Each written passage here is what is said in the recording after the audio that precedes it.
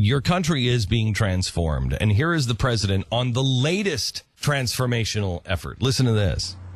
For these families have endured a shattering tragedy. This is this weekend.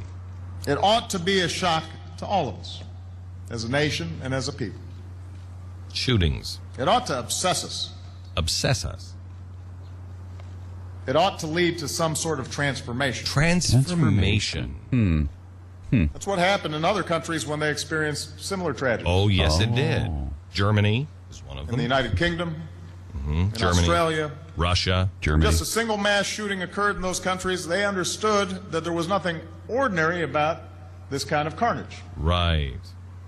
They endured great heartbreak, but they also mobilized and they changed.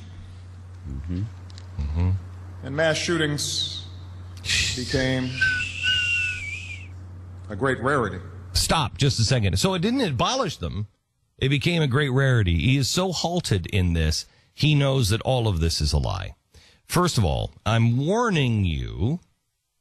Why is he doing this?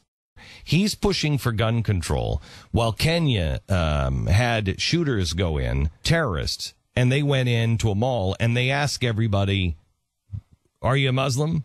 Yes, I am. Okay, you can leave. Are you a Muslim? Yes, I am. What's the Prophet Muhammad's mother's name? Gladys? Bertha? Suzanne. Gladys or Susan? Susan. Buffy? Yeah, no, and they were killed. 59 people. They still have hostages. Well, these... what was the correct answer? I don't know. I looked for it this morning. I couldn't find it. I thought we should look it up. Jeffy, look it up. Something you should know just in case. It's like who won the 1961 World Series. Yeah. Okay, so the hostage situation is still going on. I think there were 12 or 15 of these terrorists. 3 have been confirmed to be from the United States of America. But the Blaze has learned, and we're not comfortable confirming this, the Blaze has learned that there are 3 others that are suspected to be from the United States. So it may be that half of them came from the United States of America. So what happens when we go to war? Well, I'll tell you what happens when we go to war. We start having shootings like this done by Muslim extremists, done by leftists. And what happens? The president says we are clamping down. We're getting these guns off the street because everybody else that has any kind of common sense has already done it. And you know that's the answer. And I'm just going to take the steps to do it to protect the American people because we're at war. And that is where he is headed. Yeah, that's what he's setting up here. That's what he's setting up. And yet here in the United States, after the round-of-clock coverage on cable news, after the heartbreaking interviews with families, What a after lie. all the speeches and all the punditry and all the commentary, nothing happens. Right. We must insist here today there is nothing normal about innocent men and women being gunned down where they work. Okay, stop for just a second. Jeffy, will you admit there's nothing normal about being gunned down at work? Yes, there's nothing normal about that. We have to admit this. Pat, will you admit that there's nothing normal about being gunned down at work? Yes, would I you, will. Stu, would you agree that there's nothing normal? No. I will not agree with that. Stu, you're a hard... absolutely will not admit that it's not normal to be gunned down at work. You horrible No, person. I'm taking a stand. my I'm one of God. the ones in the way. I'm an obstructionist GOP member who's denying that it's normal to be gunned down. And forget it. I want people to say once and for all, it's normal to be shot at work. There you go. There's your straw man, Mr. President. Now you have one. Now you have someone who actually said what you say people say all the time. How ridiculous is this? Oh, we have to pathetic. finally admit. Well, first of all, just statistically, it's not even close to being normal. No. Nobody here. accepts that. Yeah. It's not happening. It's not normal. We know it. There are certain trends that happen, and we can look at those. ARs are not part of that trend. If you look at the stats on rifles and ARs, how many are actually used in violent shooting? What is it, point?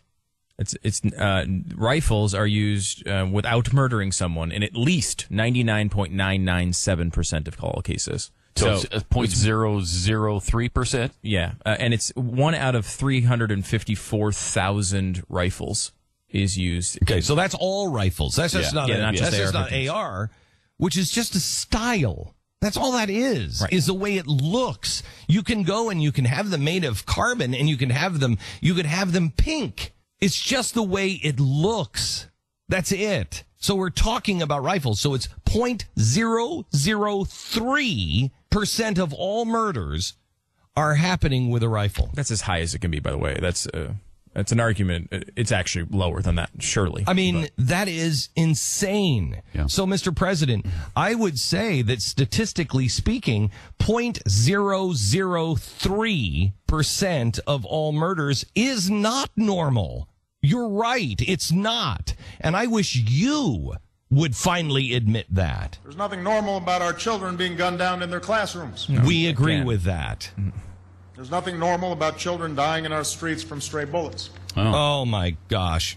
No other advanced nation endures this kind of violence. Stop. None. No other advanced nation endures this kind of violence. None. Really? Yeah, I mean, there's so many issues with that. First of all, he's defining advanced in the only countries he's counting as advanced are the ones that do better than us in these statistics. Mm-hmm. Well, of course. And secondly, because there's plenty of countries, hundreds of countries that do worse, over 100 countries that do worse, but he's just counting none of those as advanced. The other part of that is he's not, when he says this type of violence. Well, I mean, I don't know what that means. What do you mean this kind of violence? Mass shootings. I mean, really? 4 or more? I don't know. Yeah. Would you say that Israel is an advanced nation? Yeah, I would. Would you say that? Because I mean, like that's the thing. Like they get hit with rockets. So yeah, I guess this type of violence and blown up on buses. Yeah, is that better? You know what Israel should do? Israel should ban bombs. That's a good idea. Israel should ban bombs. They should have thought of that. You shouldn't be able to listen to this. Listen to how easy. My gosh, I never thought of this. If Israel would just pass a law to make it illegal for a citizen to go into or non-citizen. Yeah, or non-citizen, just to go into a rocket store and think of this. They have these rocket get-togethers on the weekends where you can just go into this just a field where they've just set up all these rocket stands. Like a rocket show? Yeah, and you could just go and exactly, you been? So you just go and you can just buy a rocket without any kind of background check. If they would just ban bombs and rockets and close the rocket show loophole in Israel, it would be fine. That's the thing. That's the thing. They haven't, though. They don't do that because there's an obstructionist party over there that gets in the way. They won't even admit that getting hit by a rocket isn't normal. I know. It's the Likud party. They're to blame. Here in America, the murder rate is 3 times what it is in other developed nations. In other developed nations. The murder rate with guns is 10 times what it is in other developed nations. Other developed nations. That is the biggest asterisk. Yeah. It's the we cover all of this. We cover all of this in the book Control. We cover all of this. It comes about because of decisions we make or fail to make. I've said before. Oh boy. Here he goes. We cannot stop every act of senseless violence. But here's the thing. But here's the thing. Know every evil that lurks in we can't. But we can't even. Hang on, stop for a second. We can't even know the evil that lurks in his heart. Right. We can't even figure that one out. With all the stuff that's going on and all the transformation talk, we can't even figure out the evil that lurks in that man's heart. How are we going to figure it out from everybody else? But if we can prevent even one tragedy, just like one. If we can prevent even one, just one, isn't it worth it to? Can I tell you something? Throw the Constitution into the fire. Do you know the most dangerous appliance in everybody's home? Most dangerous appliance in everybody's home. You know this. I've said this before. You don't remember this? This is because it's such an amazing stat. The dishwasher. Oh yeah. Because people put their forks and their knives and they point them up instead of pointing down, and so people will fall on their dishwasher and they'll be stabbed to death. Okay? The most dangerous appliance in your home is the dishwasher. Let me tell you something, America. Bannon. if we can just stop one senseless dishwasher death a year, just one. Isn't it worth it? Isn't it worth it? To just wash your own dishes? Wash your own dishes. How hard is it to just wash your own dishes? Just wash your own dishes. It's such a bad... if you can prevent one is such a bad argument that no adult should ever make. And the fact that they let this guy, they let him get away with this. This is an insane argument. Stop once, just once.